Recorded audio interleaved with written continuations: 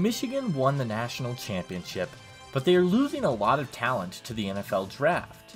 Schefter reported that there are going to be 18 players at the NFL draft combine from the Michigan Wolverines, and Michigan's even losing their head coach.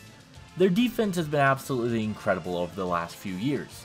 The edge rushers, the interior defensive linemen, the secondary, everything has been so well built for the Wolverines, but they also had a pretty good linebacking core, especially in 2023.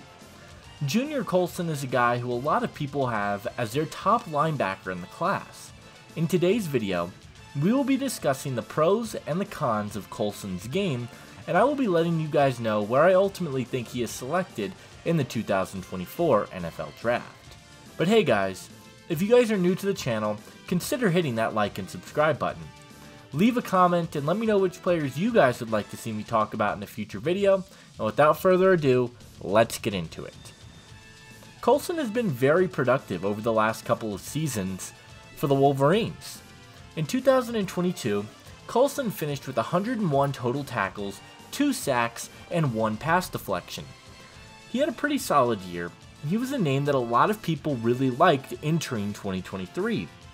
In the 2023 season, Colson finished the year with 95 total tackles and 2 pass deflections.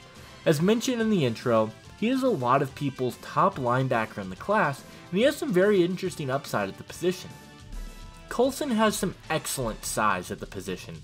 He is 6'3", 247 pounds, and I absolutely love how big he is at the linebacker position.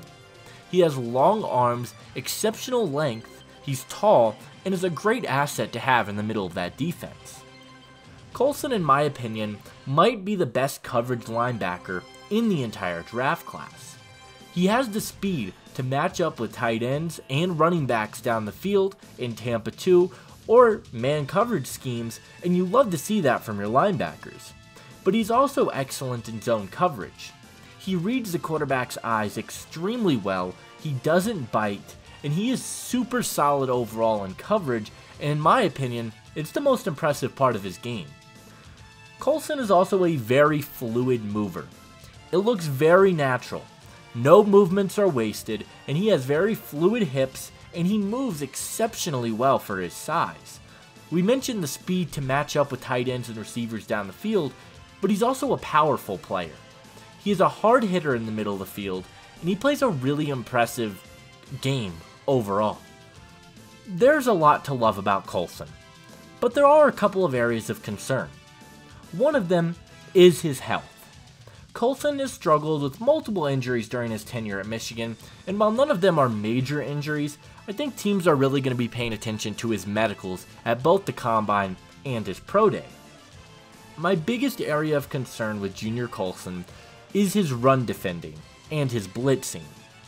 For whatever reason, his speed when trying to crash the run is extremely lackluster.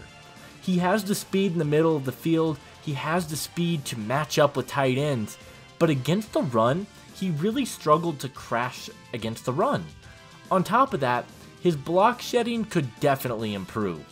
When he made contact with an offensive lineman, the play was virtually over because he seemed to really struggle to disengage.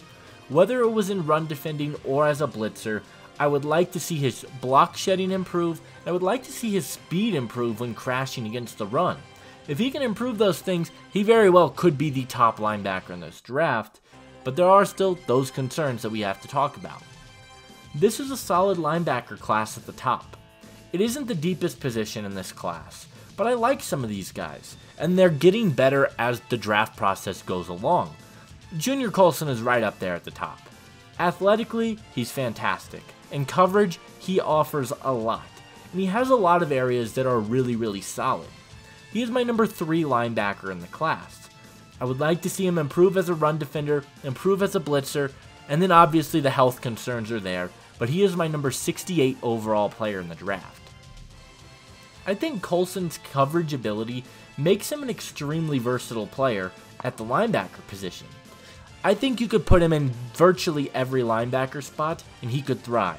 He could thrive in that middle linebacker in a 3-4 or a 4-3. He could play an outside linebacker in a 4-3. I think he's a very versatile linebacker prospect, and he's going to thrive anywhere. But I think as a middle linebacker is where he is going to be at his best, simply due to his coverage abilities. My comparison for Junior Colson is Miami Dolphins linebacker Jerome Baker. I know, I'm sorry Michigan fans, I compared him to a Buckeye, but Baker is a very rangy linebacker who is good in coverage, but when he was coming out of Ohio State, had a lot of similar concerns to how he was going to shed blocks. Now I do believe Baker is a better pass rusher and a better blitzer at the linebacker position, but I think that Colson has some similar upside athletically, and if he can learn to shed blocks, could end up developing into a pass rushing linebacker.